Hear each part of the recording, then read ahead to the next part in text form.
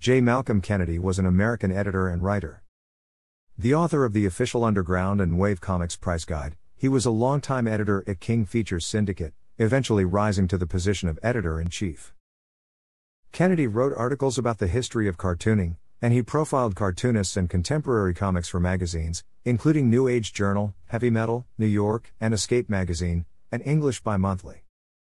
His interest in cartooning, he once explained, was because, in the fine arts, artists generally comment on the world only obliquely, and sadly, only those people who have the leisure to study art history can fully appreciate their comments. By contrast, cartoons are an art form accessible to all people. They can simply laugh at the jokes or look beyond them to see the artist's view of the world. Cartoons are multi-leveled art accessible to everyone at whatever level they choose to enjoy. Born in Toledo, Ohio, Kennedy grew up in Ridgewood, New Jersey, working in a picture frame store while he was in high school. After studying sculpting and conceptual art at New York's School of Visual Arts, Kennedy graduated with a sociology degree from the University of Wisconsin-Madison. At the university, he was an active member of the Pail and Shovel Party, a student group dedicated to bringing humor to student government via absurdist and playful pranks. Kennedy drew posters and flyers for the group and took part in many activities, including the famous Pink Flamingo planning.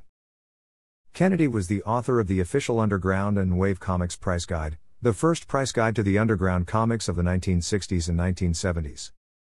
Much of the information in that book was based on Kennedy's personal collection of more than 9,500 comics.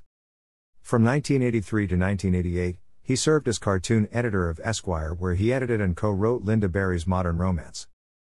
At the same time, Kennedy was a humor book agent as well as a cartoon consultant and editor for magazines and publishers, including People and Whittle Communications.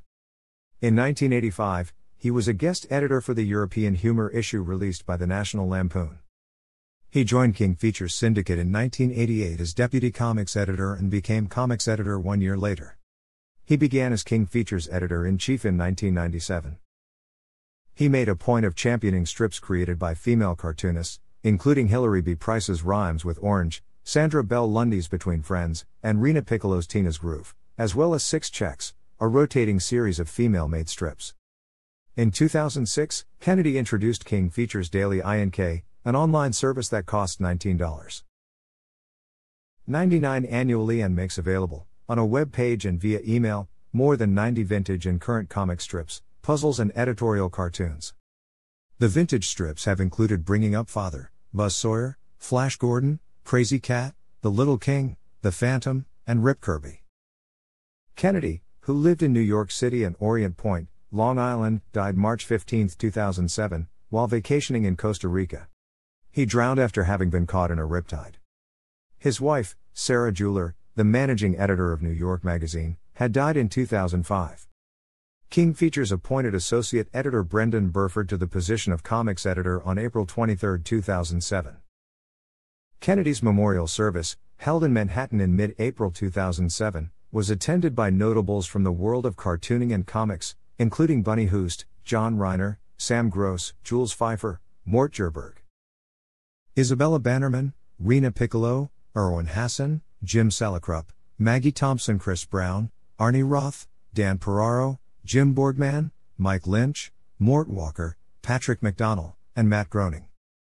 In memory of Kennedy, King Features established the J. Kennedy Memorial Scholarship Fund, which is designed to acknowledge excellence among college-aged aspiring cartoonists. Through the National Cartoonists Society Foundation, the J. Kennedy Memorial Scholarship is awarded yearly to a deserving college student for their junior or senior year based on the judging of submitted work to the Foundation's panel of professional cartoonists. The award is presented at the annual NCS Rubin Awards dinner. Kennedy's underground comics collection was later donated to the Billy Ireland Cartoon Library and Museum. Thanks for watching.